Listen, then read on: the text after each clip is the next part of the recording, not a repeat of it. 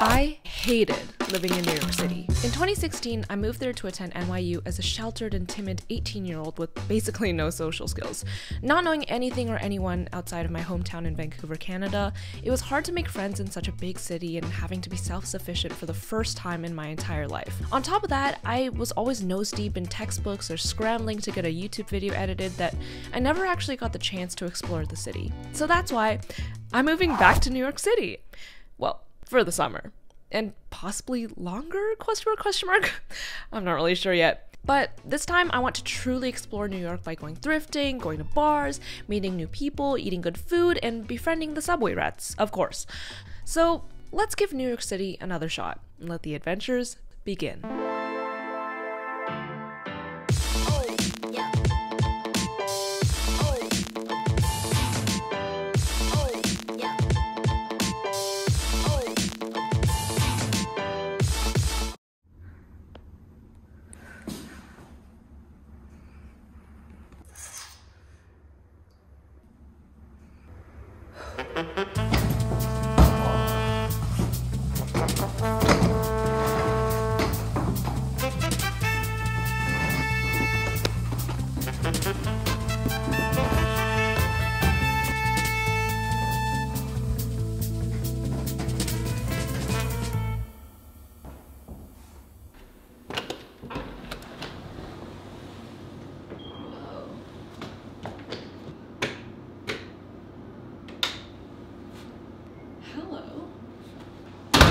Wow, I'm sweating so hardcore right now. Oh, we made it to New York City! Okay, let me do, whoa, I'm so dizzy. Let me take a little look-see at this room situation. Okay, it feels very New York. Very cramped, humble, quaint. It is quite dark in here. Let me get settled in. Oh, hello! This is my room for the next month.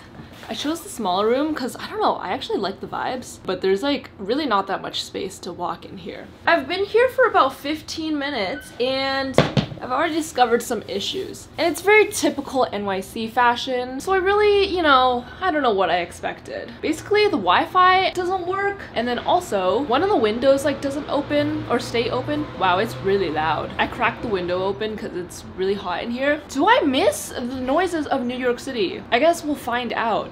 I actually used to just like, it was just white noise to me because I was so used to it. Like the ambulances at night, the fire trucks at 3 a.m., the fire drills when I had finals at 8 a.m. But that was a whole dorm situation. Anyway, I have messaged the Airbnb host about the issues at hand. Hopefully they will be fixed. I feel like under other circumstances, I might be in shambles, but I'm really just so hungry and tired that I can't process anything because I'm just so happy to be back in New York. I've always dreamed about having brown brick walls, like a classic New York City staple, and I have it!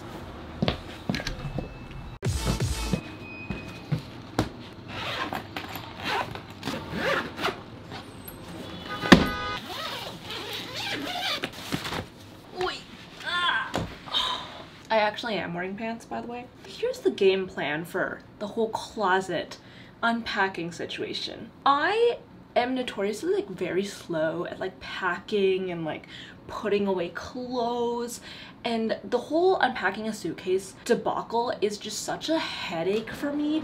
I just really don't have the brain power for organizing. I'm just not that type of girl. So here's what my suitcase looks like. I basically have everything organized like a bookshelf. Actually, a bookshelf is not flat on the ground, so I have everything organized.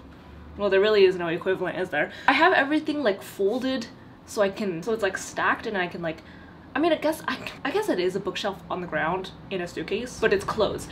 A lot of things are not the equivalents. Anyway, instead of unpacking all my clothes into drawers or hanging them up into the closet, I'm just gonna leave it in the suitcase so that when it comes time to like pack up and leave, I already have it in the suit. Dude, this angle is really bad for breathing because I'm so out of breath. We'll see how well it works. I just want to basically save time when I move out, and then like when I'm not using the suitcase, I just shove it back under the bed. For now, my elbow hurts so much. I do think though that it would be smart to hang up some of my... The noises are gonna be so yummy in my ears. I do think though that it'll be smart to hang up some of my outerwear pieces like jackets, you know, my classics, you know, my jean jacket, the cardigan that I wear a lot, of course my F1 jacket. Surprise guys, I have plans. The first night here, I have social plans. She really is a New York City girl now. I was thinking about it and I realized that I have the most number of friends in New York City. And so I'm gonna try to hang out with everyone. I got a lot of time this summer, but I always think I have more time than I do. So I'm gonna make the most of it. Tonight, we're going to trivia night. So let's go.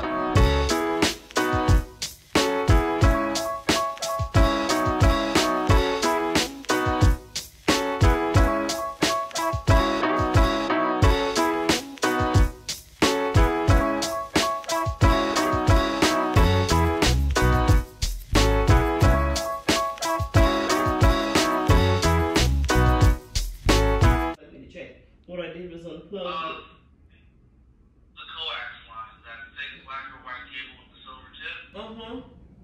You want me to check on That that? was in there. Good morning. I'm currently doing my makeup. It is currently 1:08 p.m. A lot has happened already today. I got woken up at 9 a.m., which is early for me, by knocks on my door because the building manager needed to come in to solve all the issues that were happening, like the Wi-Fi and the window situation. And we got the window fixed, but the Wi-Fi, still, I don't have Wi-Fi, which is definitely an issue because I obviously work off of Wi-Fi. Whoa, I'm so hungry. I obviously work off of Wi-Fi from home, or my stomach is so grumbling. Temporarily, I'm connected to the neighbor's Wi-Fi. The Wi-Fi people are supposed to come. They were supposed to be here like 2 hours ago, but they are nowhere to be seen. I am starving and need to go get food, so I'm just gonna go get food and come back and see. But I would prefer to be working at a cafe. I was looking up a bunch of places to go work at in the city. Yo, the car noises are insane.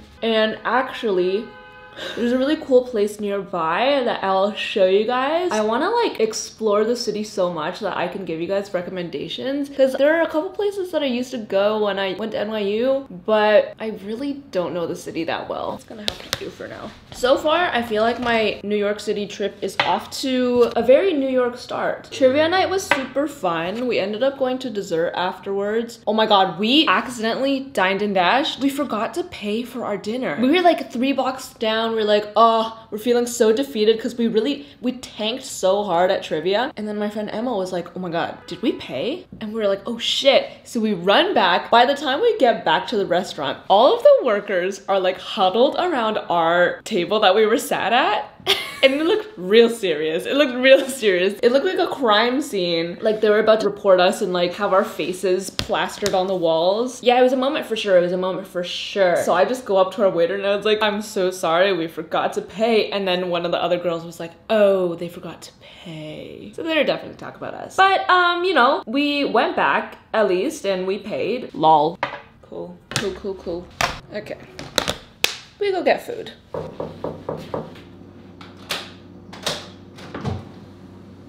How you doing? The Wi-Fi box. And we have Wi-Fi! I am so incredibly hungry. I was about to step out when the Wi-Fi guy came, and it's been like 3 hours, so I am so starving. It's like 3 p.m. now. I am gonna go get food and then bring all my stuff so that I can work at a cafe. I'm literally gonna like faint on the street. I'm so hungry.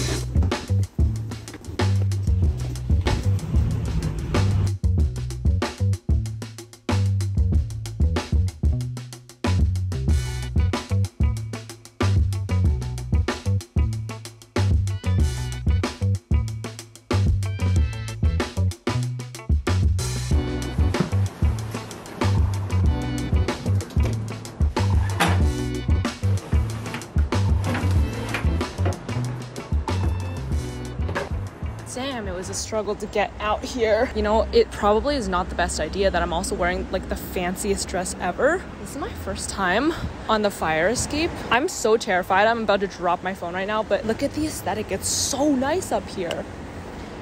The windowsill is so ashy. I know my dress is like black right now, but went to this like fancy premiere thing. I'm a premiere girl. Arguably, wait, am I like really loud right now? Am I like yelling into this mic? I can't thank you guys enough for watching my videos and like allowing me to live in New York again.